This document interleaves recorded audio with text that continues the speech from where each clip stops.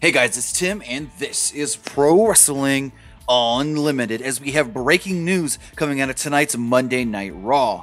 So if you saw the end of Monday Night Raw, you saw the big controversial cliffhanger finish. Who actually pinned Bray Wyatt? Was it Seth Rollins? Was it Finn Balor? Both men pinned him at the same time, and to be honest, blame it all on the damn referee anyways, because he shouldn't have counted the pin with both guys trying to go for the cover at the same time. Anyways, afterwards, WWE posted a video. They went live actually on their Facebook page. Renee Young was interviewing Raw General Manager Kurt Angle, saying, "Hey, what's going to happen now?" Finn Balor comes into the office and says, "Kurt, did you see what happened? I pinned Bray." Seth Rollins then comes in. "Kurt, I pinned Bray. I had his shoulders down. What are you going to do about this?" And Kurt Angle says, "It's simple.